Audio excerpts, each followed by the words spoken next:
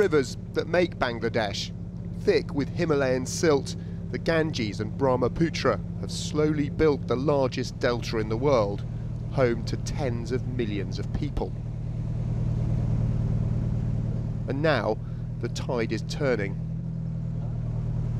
If you want to get a sense of what's at stake at the Paris climate talks, Bangladesh pretty much says it all. There are more people here at direct risk from sea level rise and extreme weather events than anywhere else on the planet. We all need a deal at the Paris talks, but nowhere needs one more than Bangladesh. In this part of the delta, a low mud wall is all that protects families and farms from inundation. It's a precarious existence, but the risk of high tides and cyclones has always been worth taking for the fishing and fertile soil. But that balance is shifting.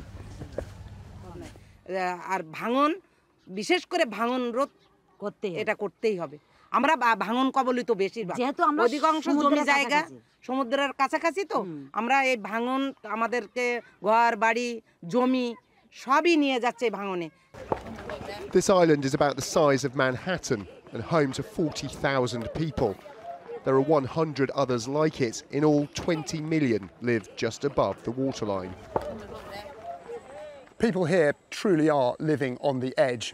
As you walk up this earth embankment, you'll see it's all there is holding back the tide.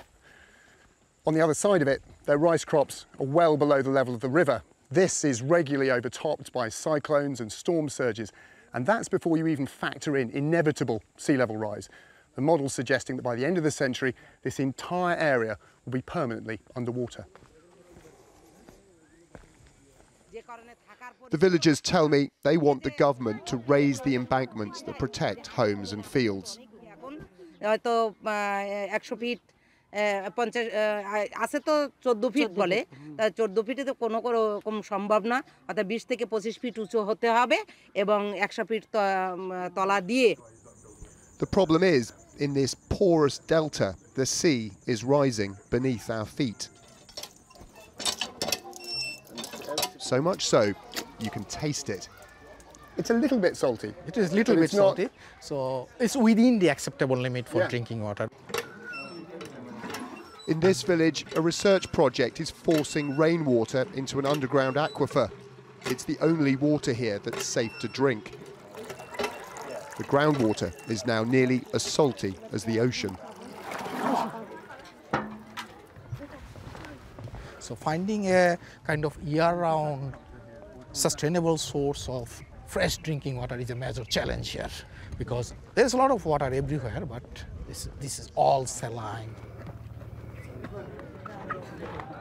The salt water is affecting the health of villagers who drink it. It also means rice crops can't survive. These people are used to adapting. They're growing salt-tolerant rice where they can. Others, surrendering to the seawater, have switched from rice to more lucrative shrimp or fish farming. But here, there are forces at work beyond anyone's control. These brothers are helping scientists monitor ground compaction. As seas rise, much of Bangladesh is sinking. If the compaction is higher, then you have like double impact of the sea level rise. So sea level is rising, land is sinking, so the magnitude is kind of doubled.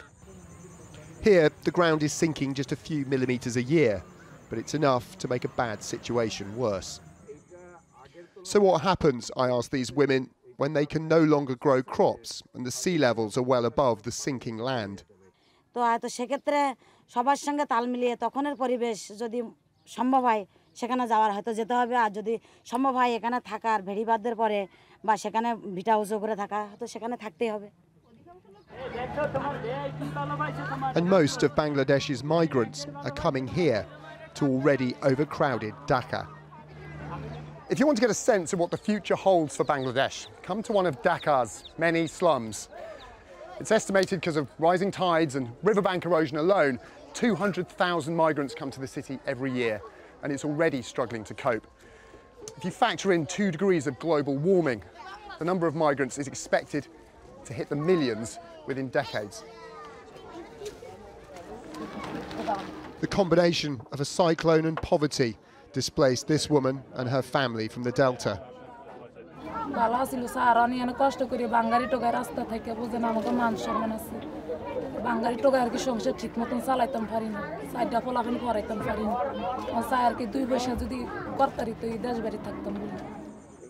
But even if she did go back, could she afford to stay? The realities of climate change mean life is getting harder, if not impossible, for many of the Delta's poorest. In the lowest lying areas, a boat is a sound investment. But the fisherman making this one isn't certain what kind of future he's buying into.